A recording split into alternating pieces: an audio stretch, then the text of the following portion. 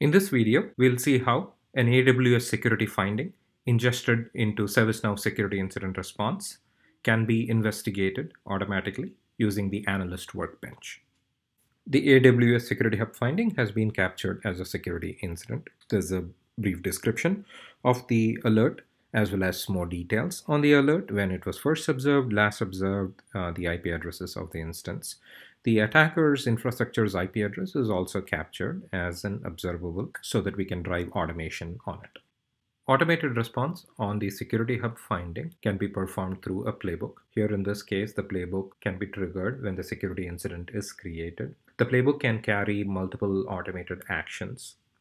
You see this playbook panel on the right-hand side of the Analyst workbench. You can see the automated tasks as well as the manual response tasks that the analyst will need to take care of. So the playbook has now paused at a step where it's asking for the analyst to verify the threat artifacts and proceed to containment. We've already seen that this particular observable has been deemed as malicious, so we can simply start this task.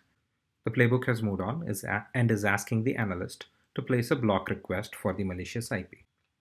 And to close the incident out, I can go ahead and mark this particular task as complete, and the incident moves into the review stage where I'm asked to complete a post-incident review, and the incident can be closed from there on. So that concludes the demonstration where we have successfully ingested an AWS security finding.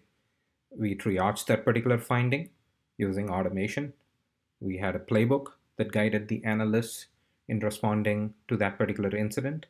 We took containment actions on the incident by placing a block on the firewall, and finally we closed out the investigation.